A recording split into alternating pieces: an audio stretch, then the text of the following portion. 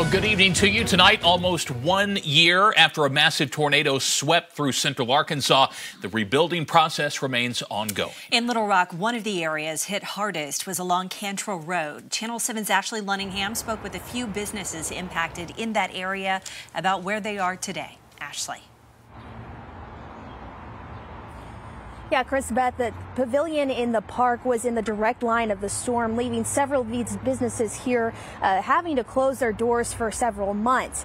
I spoke with them on where they are now and what the future holds for the Pavilion.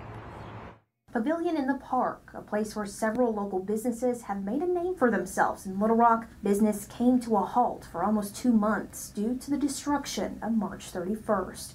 Bowman's was one caught in that halt. That was a painful thing, because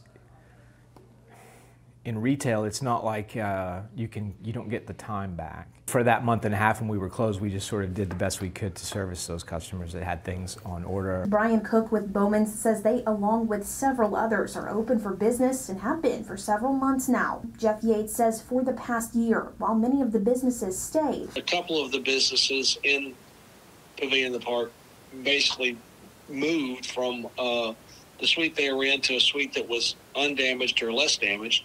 There were some businesses that chose not to come back, and that certainly is understandable. Yates says getting construction started was a slow process, but currently they are moving forward with that aspect, and they are in talks with businesses interested in setting up shop. Pavilion in the park is at a point now where you can see the light at the end of the tunnel, and we expect that by the end of the year it'll be substantially rebuilt, and within a year it'll be grand reopening. Cook says so far business for them has been good since reopening, and says their loyal customers kept them afloat. But he hopes to see the Pavilion come alive with more foot traffic in the near future. A place to go and have a coffee, a place to go and have a workout, a place to go and sit for a little while. These are all opportunities to kind of polish it up a little bit, because it's a great spot. There's not another spot for us in town that would have the advantages in terms of traffic and visibility that this does.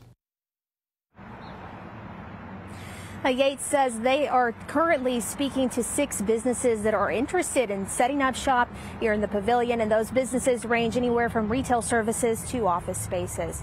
In Little Rock, on your side, I'm Ashley Lunningham. All right, Ashley, thanks a lot. Pavilion in the park is still looking for businesses interested in moving into the building. There is not a grand reopening date set at this time.